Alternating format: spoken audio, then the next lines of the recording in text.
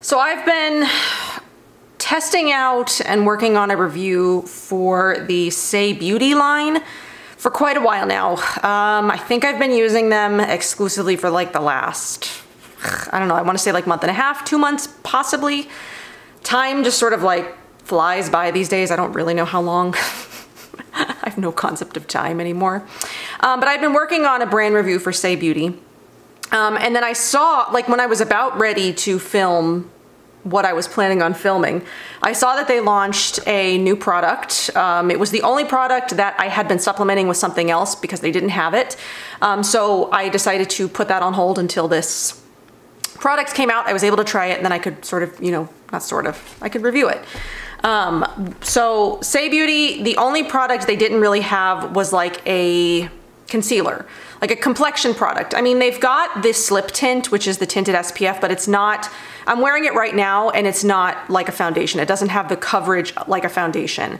They also have a setting powder, but they didn't have really like a coverage complexion product. So something for the rest of, for like your under eyes, for spots, things like that. So I had been testing out the whole line and supplementing with my all-time favorite concealer, the one that I compare every other concealer to, is the Fit Glow Beauty Conceal Plus. So that's what I've been using. So I saw that they came out with this. I did pick it up and I've been using it for the last week or so. And then, I just figured I could, talk about it. All right, so this is the SAIE Hydrabeam. So it's the skin enhancing, face filtering concealer from the future, it says. Packed with clinically tested powerhouse ingredients, it's the ultra hydrating concealer that covers just enough and illuminates a lot. Just a few basic things about it. It's $26. They do have 8 shades currently. It's got things in it like squalane and glycerin, tomato extract, which is to help brighten and even appearance of skin tone. Cucumber extract soothes and protects skin with a potent blend of antioxidants. And that's really sort of like the main information about it. So what I have been doing, which I'll talk more about my thoughts on the products once in a video later this week.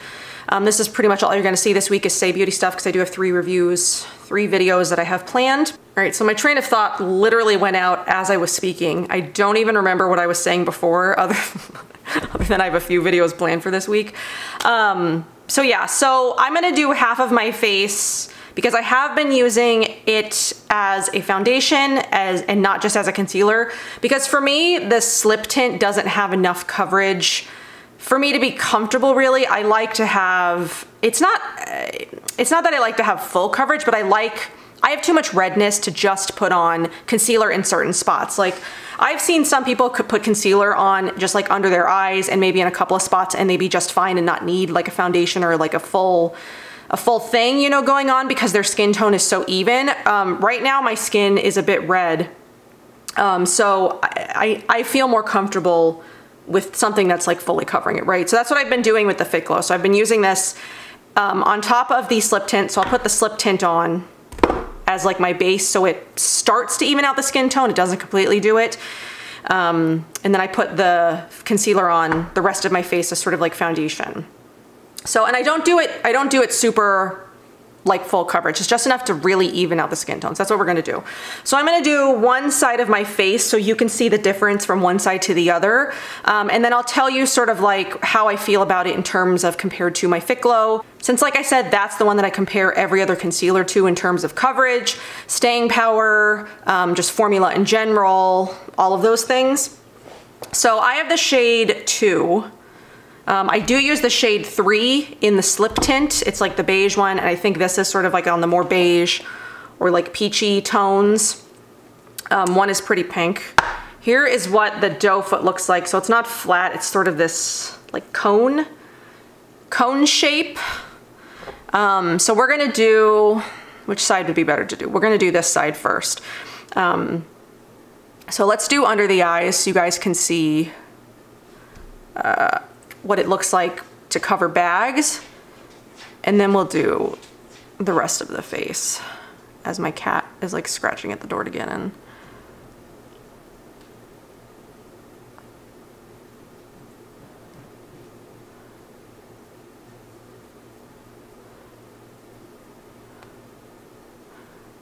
So there is the under eye. I'm gonna do a little bit more on the outside just because I have these like sort of like darker spots on the outsides of my eyes. I'm sure that's probably pretty common, but it can bother me sometimes. I do have pretty deep purpley blue under eyes most of the time. And I feel like it does a fairly good job, sort of like brightening up the under eye area. Concealing some of that like discoloration.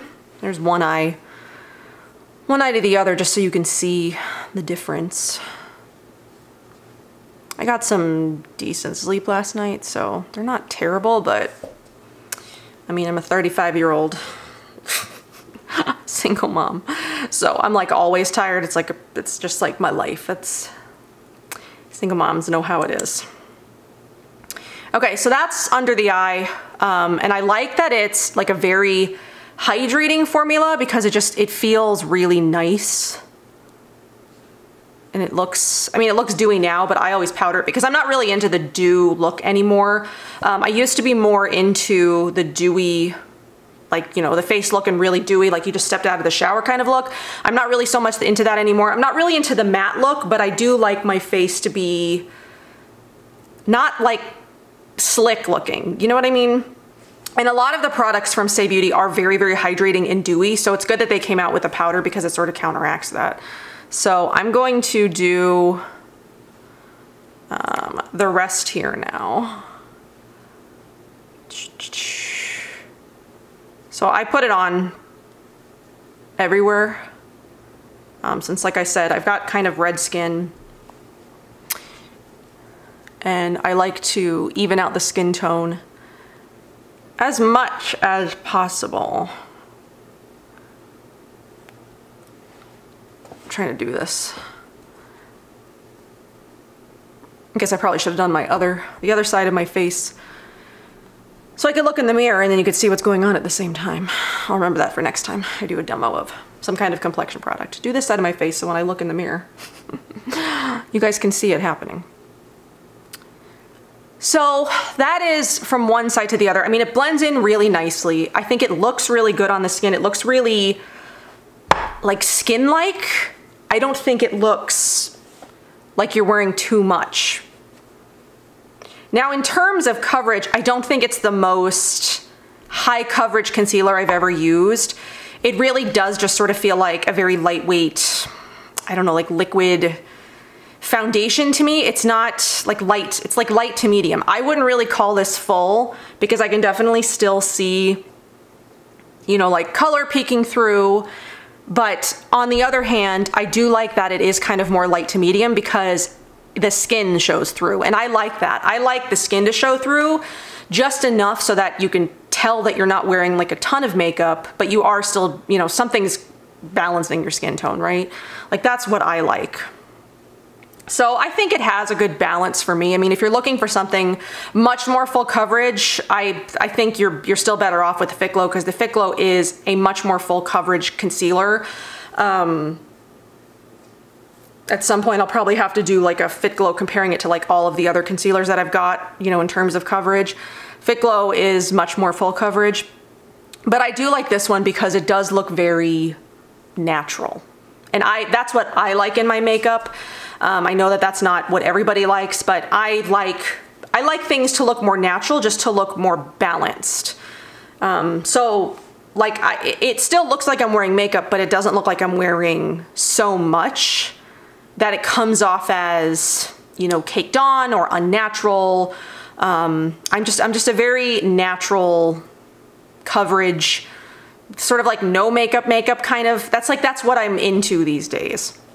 And probably will be for, you know, the foreseeable future. So that is one side of my face to the other. I mean, there really wasn't a whole lot to conceal other than redness today. My skin is doing decently well at this moment, that there's not a whole lot of like spots or other things that sort of like needed concealing. So as you can tell, I mean, there's really not a whole lot going on. I mean, like this is sort of a spot that we can work on just so you can sort of see the coverage on that guy. So here's this little red thing here.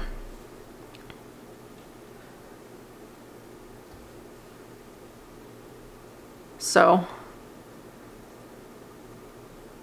you can, in my mirror, I can still see the redness peeking through a bit, but it took it down a decent amount, right? All right, so I'm gonna finish doing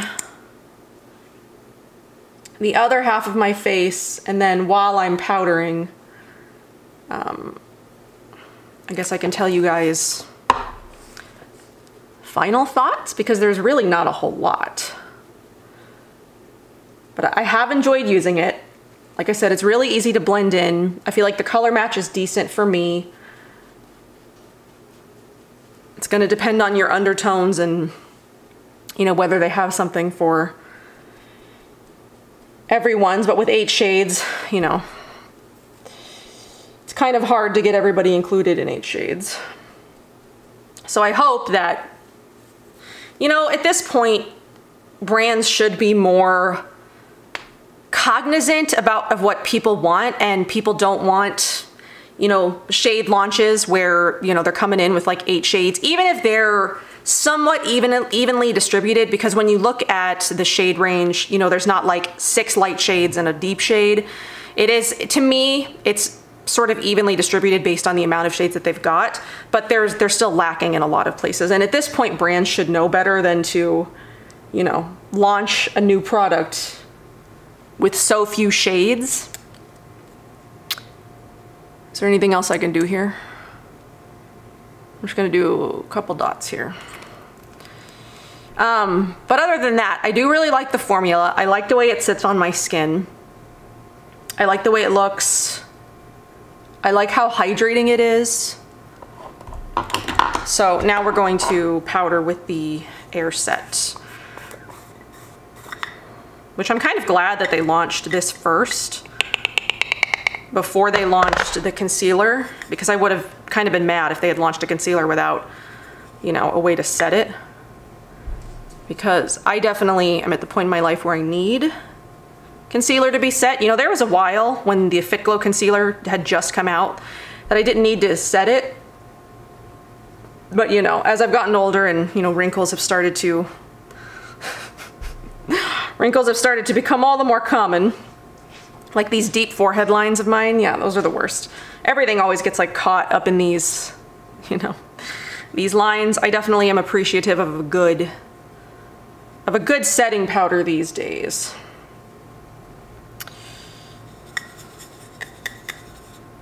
But I need it, especially around the eyes and the, and you can sort of see too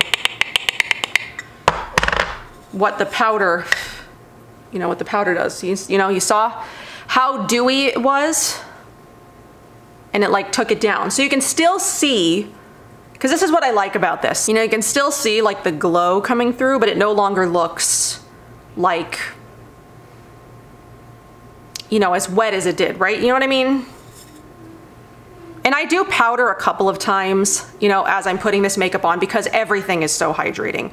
The slip tint is hydrating, you know, the concealer is hydrating, the blushes that they've got are really hydrating. Like everything from this line, you know, the bronzer, it's cream, so it's got that sort of like dew factor. Everything is really sort of, it's that texture. So I do powder a few times, you know, while I'm putting this makeup on. So that is the slip tint with the concealer, which the Hydrabeam, I forgot what it was called for a second, with the Hydrabeam over top and then topped with the Air Set.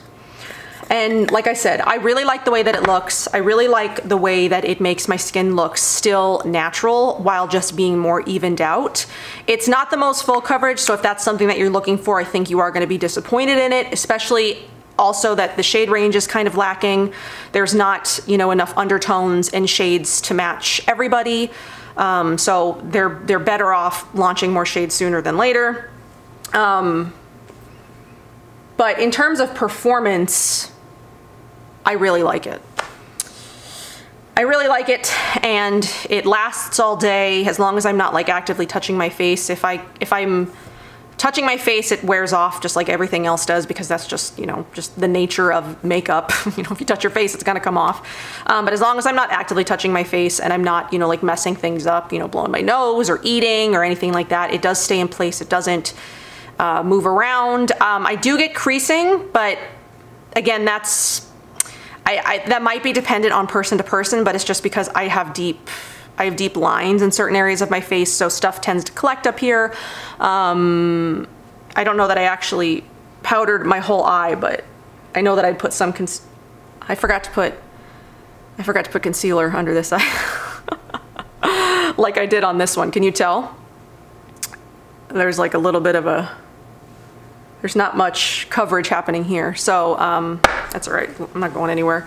But yeah, so it definitely needs to be set, in my opinion. I think even if you are younger and don't have wrinkles, though, I think the majority of my audience is like middle age. I don't think I have a lot of audience that is younger. All right, I just quickly completed my go-to makeup look these days, using only SAIE Beauty products. We'll go over what I think about the rest of the line later. I just wanted this to be about the most recently released product, and my thoughts on the Hydrabeam concealer. So I guess closing thoughts, you know, once again, if you're someone who likes, you know, more light to medium coverage, you're not looking necessarily for something that's super full coverage, I think you would enjoy it.